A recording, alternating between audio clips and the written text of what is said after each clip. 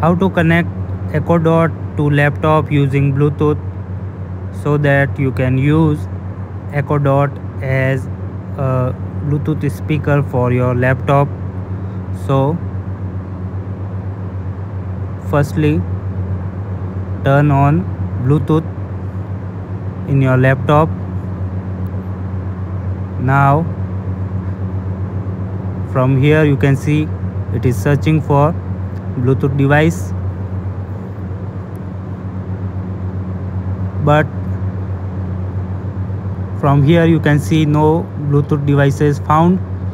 So now you will need to open Amazon Alexa app on your phone, then go to the devices section and select your Echo Dot device, and from here you will find the option connect a device.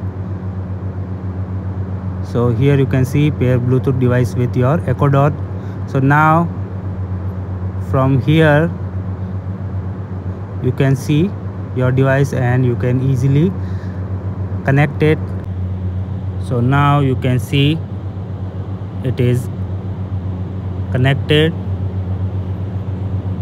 Now your Echo Dot will work as a Bluetooth speaker for your laptop. From here you can see pair device and you can disconnect it or forget device from here. So from here you can manage Bluetooth and devices. So you can see connected audio and you can disconnect or remove device from here.